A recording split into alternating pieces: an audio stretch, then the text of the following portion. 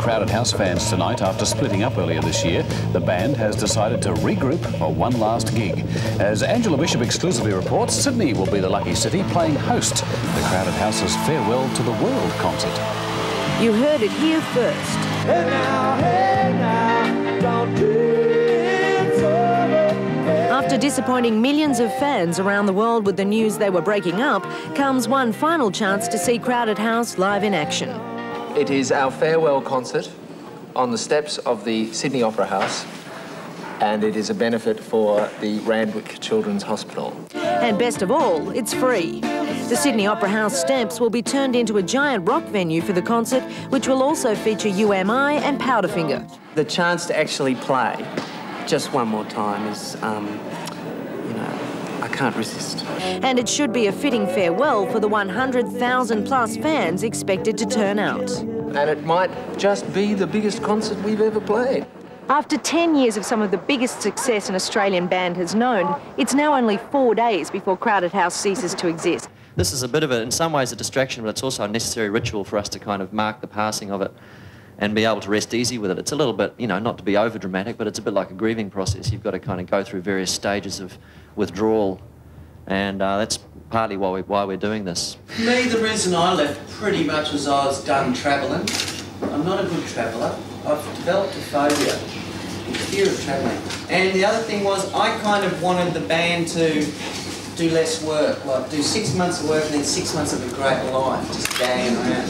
Now that idea didn't really gel with the boys. You know, I kept trying to get it up, you know, late on the bus, you know, everyone's a bit drunk and stoned. I said, oh, you want to have 6 months off? Come on, 6 months off, we're killing it. We'll just do Australia, New Zealand. Yeah. And of course, Grant, you know, would never let that happen. You know, he had 4 or 5 properties he had to sell and buy. So I was at that stage, the whole thing, you know, that's why I kind of left, really. I didn't see it coming that way, and I was really into developing a lazy, successful life. Well, I really believed that we had another studio album in us. We were going towards a certain path that was quite the ultimate stage that we were on when we played live was starting to actually appear on our on the music that we're recording. So I was looking forward to a new studio album, but you know, it really comes down to private life. At the end of the day, I mean, Neil says that he's been in a band for 20 years, you know, and that's a long time. So. I mean, there's lots of really good ideas that we never got around to doing. We toyed with the idea of doing a TV show, wanting to develop that side of the band's personality a bit more, and we never got around to doing that. You know, there's certain things that we didn't sort of get to.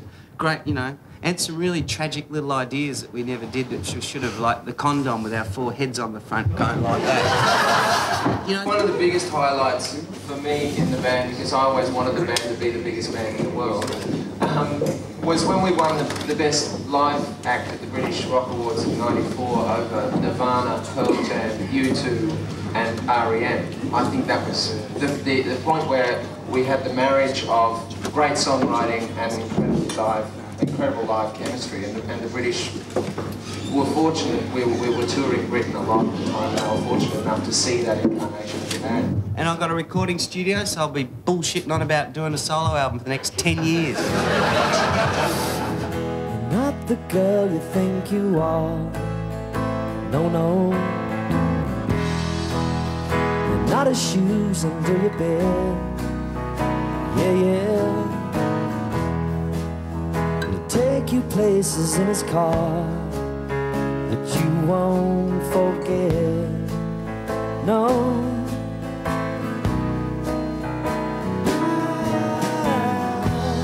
We could have continued on, but a part of me felt that has a kind of a purist view of what a band should be, and you know, because we started with Paul, Nick and I, we were getting to a point where we had to redefine, find a new angle on it, and I sort of thought, well, we're not hanging around in the same town.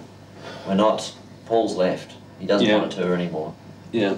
To some extent, it's over. You know, we should recognise the fact instead of trying to be a band. You can't be a band unless you're hanging about the same town. You get pissed together. Yeah. You're. I just don't think there's any bands around that work otherwise. He's timed it beautifully, because there's still dignity in our relationship. If it got to the point where there was like a marriage that was just starting to fester, and you end up hating each other. You know, fortunately, we haven't done that. We're really, you know, being really honest to the beauty or the purity of the relationship, I think, by recognising our differences now, and sort of. Yeah. The boys were a lot driven and kind of more focused than me in the end, and really had something, being their bonnet they had to chase. And I was sort of just thinking, oh, it just seemed really pointless. Well, I might as well tell you, I've decided to break the group up. I can't do it anymore. So, oh, okay. So I understand. Because I mean, he wasn't, and you know, you can see it coming. Yeah. We hadn't played together for a year and a half. And yeah. But everyone was really focused, and the rehearsals were great. And there's a tendency to stand there and go, "Oh, we must be mad. This is a great band. Listen to this," you know. But then you have to remind yourself of the fact if you weren't breaking up, it'd probably be another tedious rehearsal, you know.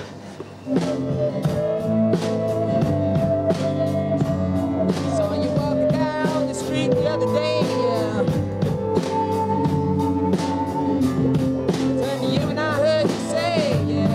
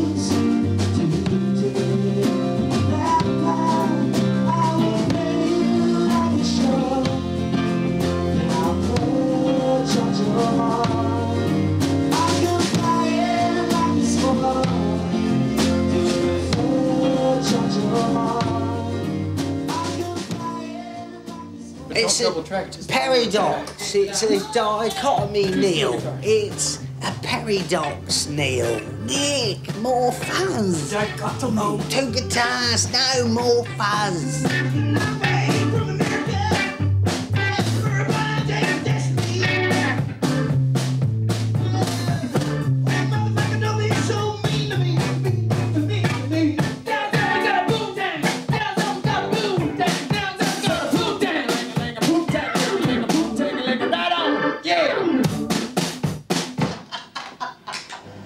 So that every gig's got some memorable moments, and certainly the 2 so far in Melbourne have, you know, from the first night to the second there was a big improvement.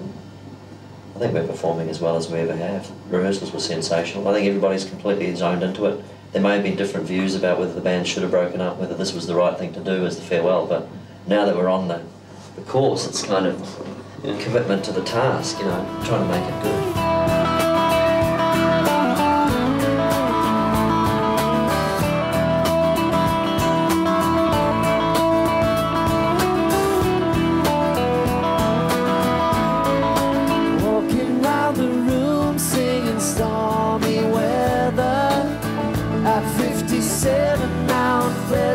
Street. Well, it's the same room, but everything's different. You can fight the sleep, but not the dream. Things ain't cooking in my kitchen. Strange affliction wash over me. Julius Caesar and the Roman Empire conquer the blue sky.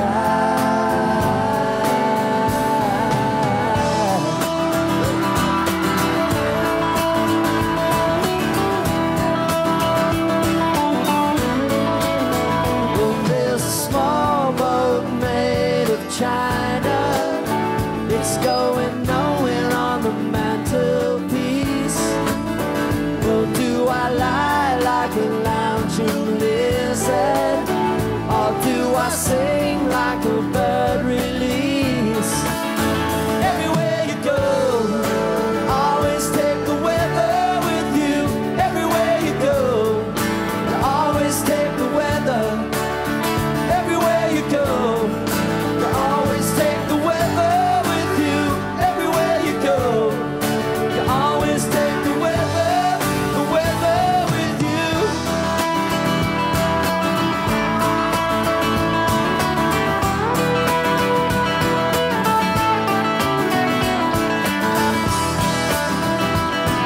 Everywhere you go, you always take the weather with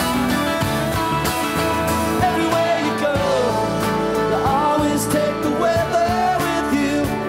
Everywhere you go, you always take the weather. Everywhere you go, you always take the weather with you. Everywhere you go, you always take the weather with you.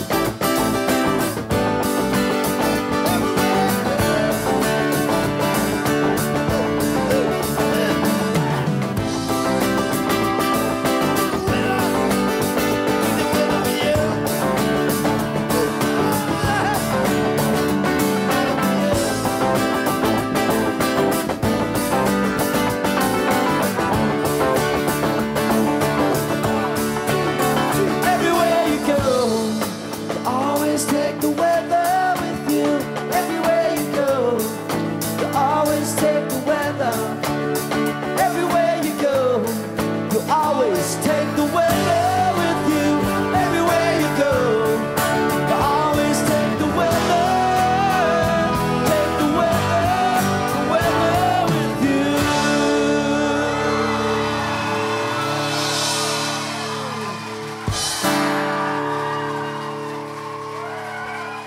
Right, stunts and hits. That's our recipe for big shows. But this is one big one. We did this big human pyramid. Neil got everyone to put their hands up, and it literally went pink. You know, it just looked amazing. You know, from everyone's sort of shirts and hats and that. Just all, the colour just got taken out of this mass and just went pink. It was amazing. Yeah. Those nights, the nights of the crowdies, where you could almost step out of your own shoes and watch it. You know, it was on such a roll. The bloody thing was on such a... Things were just connecting like all over. You know, after a year or two with the same crew and people getting used to things happening. You know, it wasn't like we never really planned anything at all. The long-awaited farewell concert for supergroup Crowded House has been postponed for 24 hours due to rain. But in the meantime, they've done a special private show in Sydney. The band hasn't been lying idle. As soon as they arrived in town, they went to the Sydney Children's Hospital Randwick, which will benefit from the concert, to perform for kids too sick to get out there tonight. Gotta be somewhere like Randwick Children's Hospital on a Friday afternoon. Possession is coming through. All the people that's standing on. All the people that's standing on. Now you're hard to get a hand on. Systematic, waking up the dead. Systematically stepping on my head. Systematic, waking up the dead. Systematically stepping on my head.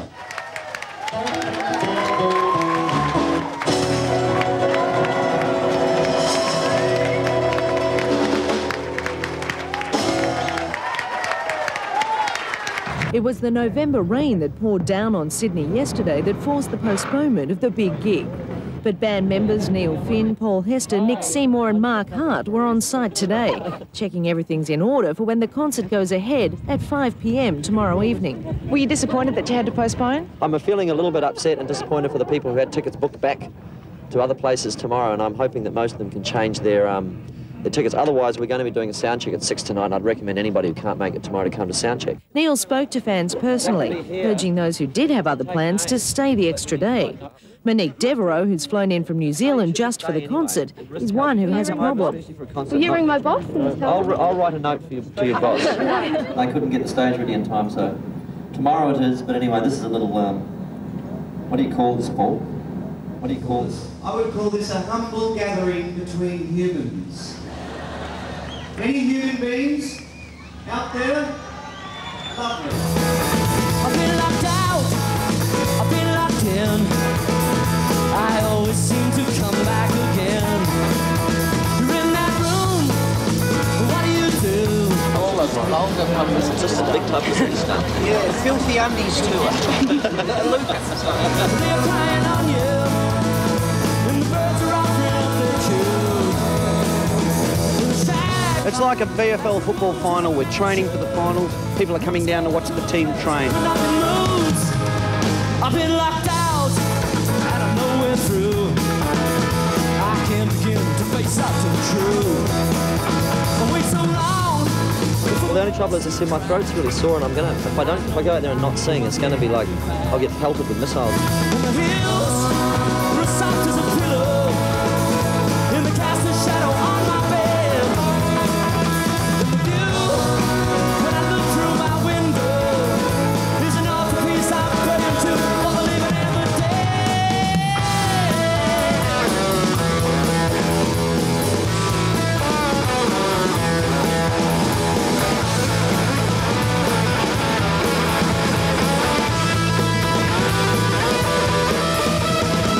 My hidden valley shines in the morning sun. I send a message out to my only one. I've been locked out and I'm nowhere through. I can't begin to face up to the truth. That we remember nights by the events that happened and the way that we interacted with the audience, you know. Yeah. It's always, you know, you remember Philadelphia that was the guy that got up and we threw off stage, you know. Yeah. The guy that Arlo and I picked up head and shoulders and threw into the audience, and the crowd parted and landed on the floor. Well, did that happen? Unfortunately, yeah. What's your favourite Crowded House song? I think Into Temptation. Right. Why? Well, there's personal reasons why, but I can't talk about it. Oh, it's become an incredibly emotional song for me, and it's sort of one of the few that still give me a chill a bit, you know, when we hit it right. 2 nights ago, we played Don't Dream It's Over at this pub in Melbourne, and in the harmony part that I sing in choruses, I just started crying. Well, my favourite song on the best of is Private Universe, from listening to it the other day, but it may change, you know, it does change. But I listened to it the other day, and for some reason I found that the most enjoyable one on the album. But, you know, Fall at Your Feet is up there. I love Fingers of Love. Right. Because I get to play the 12 string. Right. I just love it. It just sounds so good on stage. We have these really deep things. Starting the song off, Jules is playing the keyboards. Yeah. It just sounds so big on stage. Yeah. I love it. Good. It's got all the elements, you know, everybody sings harmony on it. That's one of my favorites.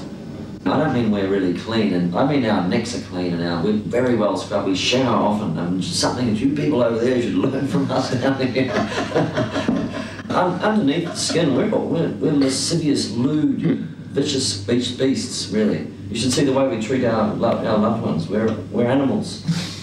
I do know somebody that's actually interviewed Neil on 4 different occasions recently and said he's met 4 completely different people. Really? And I'm not telling you who that is. Oh, I'm slightly more bonkers than Nick, perhaps, but then he's completely gone in areas that I couldn't even dream of.